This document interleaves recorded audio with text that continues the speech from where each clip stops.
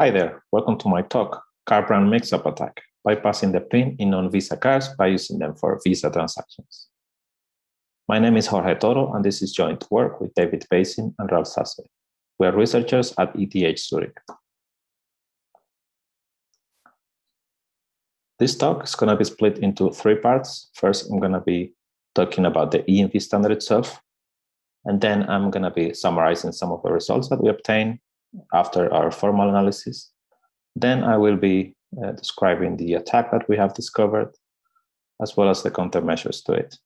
Finally, I will be giving the conclusive remarks.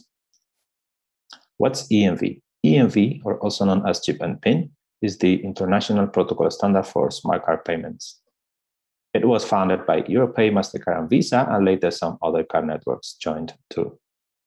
There are currently more than 9 billion EMV cards in circulation worldwide, and one of the reasons for which the standard has been so widely adopted is attributed to its advertised security. What's EMV security? The primary goal of EMV security is to protect cardholders. Namely, high-value purchases should be protected by a PIN. In this work, as well as in our previous work, we show that this is not the case, namely that criminals can bypass this PIN verification process and therefore violate the fundamental security goal of the standard. A fundamental part of the EMV transaction that is very relevant for this work is the online authorization and routing.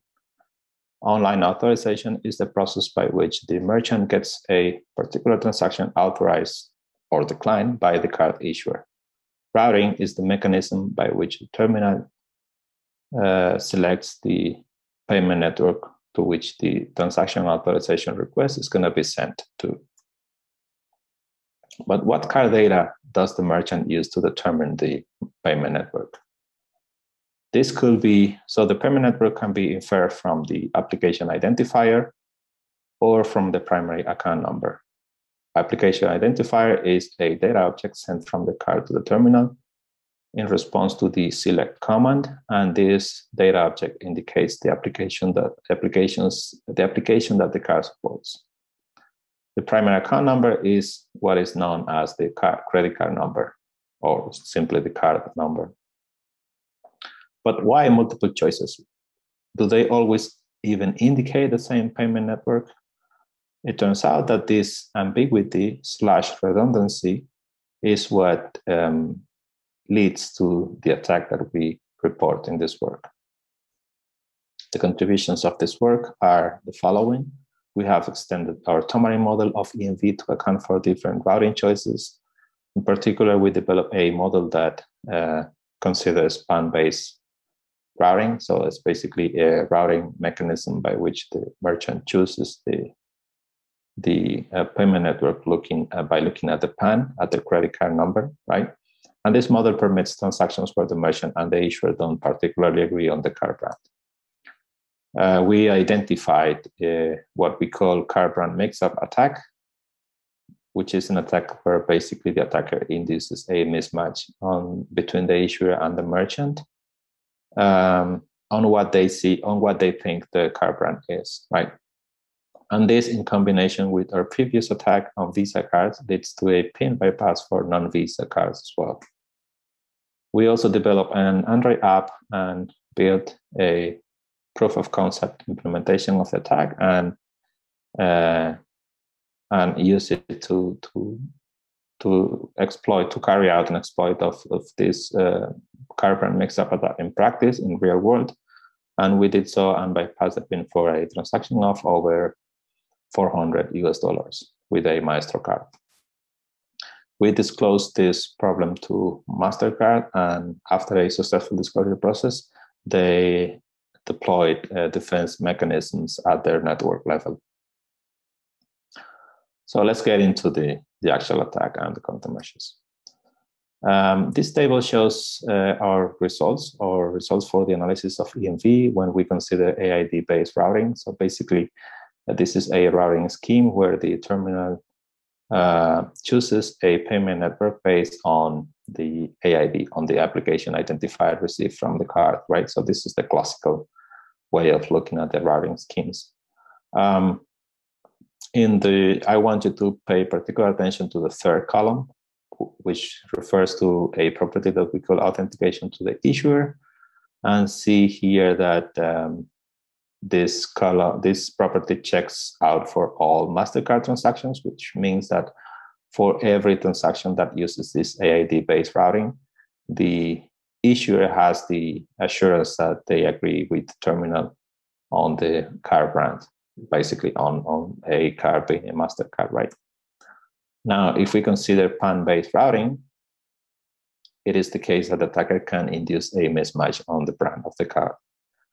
Basically, the attacker can have the terminal think that the card being used is a Visa, whereas in reality it's a MasterCard card. How did we weaponize this? We built an Android app, as I said before, that mounts a man-in-the-middle attack on top of a relay attack architecture. As such, we employed two Android phones. One of them is being held near the victim's card. Let's assume this is a MasterCard card, right? And the other phone is held near the payment terminal. So we're just trying to steal money out of the MasterCard card, right? And these two phones communicate over Wi-Fi, for example. In the first message of the execution of the transaction, right? So the terminal sends a select command. Remember when I mentioned early on when I talk about the routing schemes and so on, I mentioned that the application identifier is sent from the card to terminal in response to the select command. Well, this is a select command that basically asks the card to say which applications it supports, right? Because it's a MasterCard card, it will send back a response saying, I am a MasterCard card, right? Here, the attacker simply replaces the response with, I am a Visa card. This looks super simple here, but it's not that simple in reality, especially because from this point on, the actual attack is continuous in two simultaneous sessions. One of them between the attacker and the terminal running the Visa protocol, and the other one between the attacker and the card running the MasterCard protocol. At the point of cardholder verification, we apply our previous PIN bypass attack that we recently disclosed. And in doing so, we end up having an attack bypassing the PIN for non-Visa cards as well. This is how the attack looks like. The attack looks like in technical detail. I won't be getting into all these details here, but just know that it is possible to construct all the messages specified by the Visa protocol from messages produced by a MasterCard card.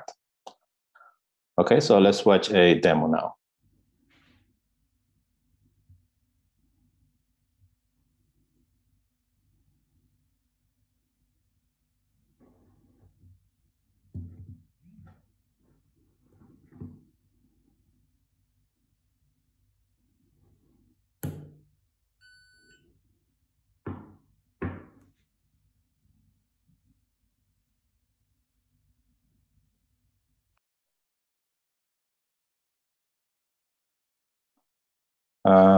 So let's try to fix this, right? So we first verify that our countermeasures to the PIN bypass on Visa do work here as well. So they do prevent the MasterCard Visa brand mix-up attack.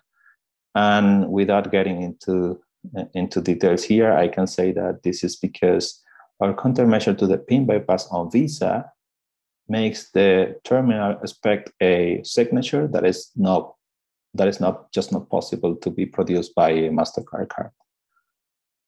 This is something related to a particular byte that is included in the signature that is never used by a MasterCard card. You can check the details in the paper. We also propose machine-checked fixes that MasterCard can deploy on their own kernel without having to rely on Visa's defenses, right? Nevertheless, MasterCard implemented their own defenses at network level, which we experimentally confirmed as effective against our brand mix-up attack. So how did we do this? Well, we, in collaboration with MasterCard, ran an experiment of our attack, now with their defense mechanisms in place. And in this time, it failed. So the attack wasn't successful. Okay, conclusions of this work. Systems must be verified as a whole and not by parts separately.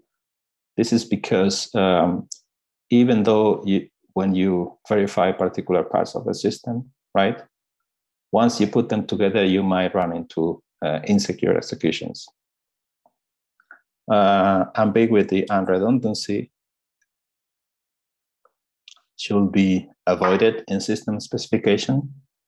And we saw, for example, that critical mechanisms like routing were underspecified by EMV, therefore leading to this attack. And formal verification is a must nowadays, because we as humans cannot possibly deal with the full execution space that a complex system might have. All right, so you're welcome to visit our webpage where we have details about this work as well as details on our previous pin bypass. And thank you very much for your attention, and I hope you enjoyed the talk.